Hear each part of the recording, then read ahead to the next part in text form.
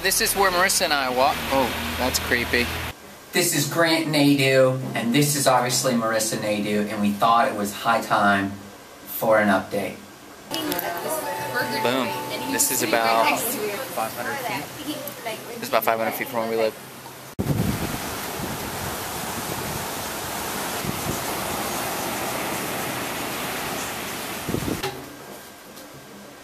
Tell me when you're ready.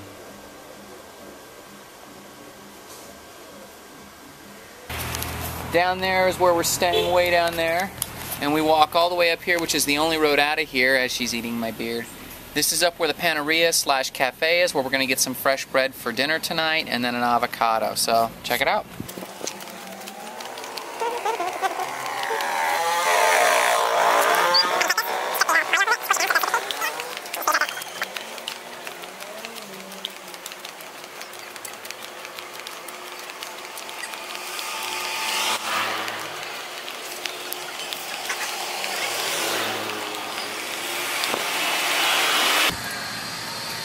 So about midday, Marissa and I, because this is kind of with her dive tuition, we go grab lunch of rice and beans that the hotel workers make. So you're going to see that.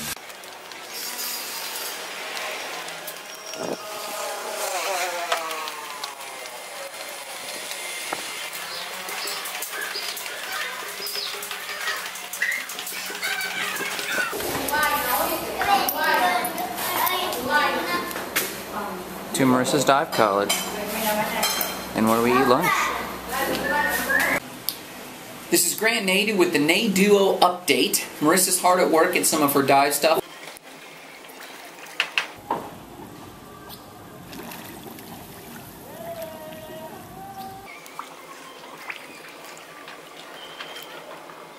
It's been 3 weeks that we've been in the Dominican Republic. We tell people we're in Punta Cana, which is a high tourist area here in the Dominican Republic. We're actually in a little town called Bávaro, which is kind of north of that area. We're here because Marissa is at the dive college finishing her dive instructor certification so that she can help people get certified. We're doing that because we want to have jobs here on the field. Marissa's going to try to get dive instructor jobs while we're here so that during tour season we can work here, earn money, do tent making, and then during the off season go back towards Haiti and complete our work there. We're looking into that. We're looking into local ministry here. So the last 3 weeks has been about settling in.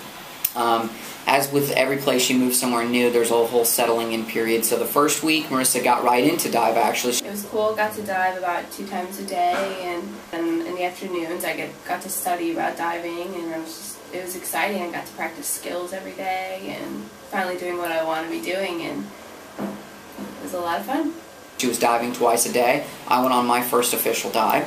And then the second week, actually, she got sick. She had a little bit of a nasal cold and a lot of drainage, and you know you can't dive or go underwater with pressure like that. I was diving for about a week and a half. Now I am trying to get over being sick for the past week and a half. I haven't been able to dive in over a week now.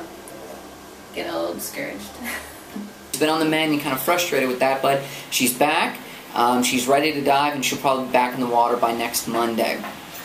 So settling in, yeah, we've had to find where we're getting food, where we're getting water, what we're doing. But just so you know, part of Marissa's fee for the dive has gotten us a room at a small, unknown hotel here known as Alicios.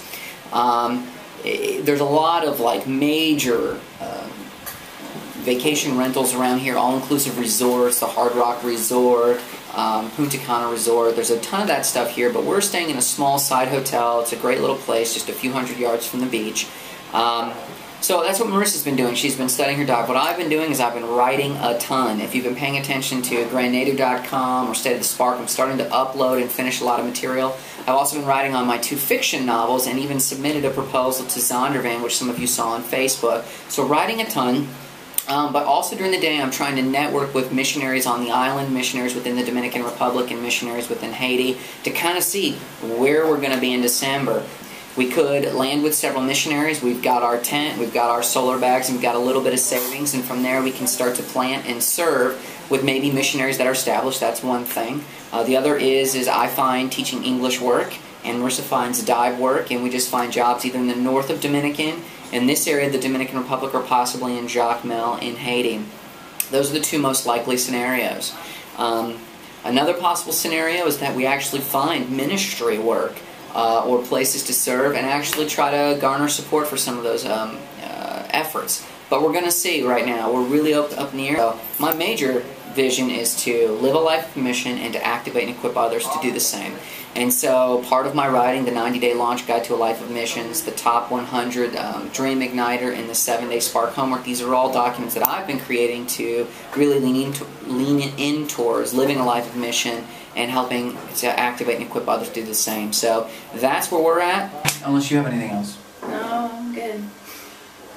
Send us any questions you guys have about where we're at, and we'll answer it in the next video. We love you guys. We miss you guys. Thank you, everyone. Thank you, Justin, if you watch us, for doing the cover on the book. And, thank you, Miss Yvette, for being encouraging, and Mom and Dad and everyone who's just been in touch with us. We appreciate that, and we look forward to catching you guys soon.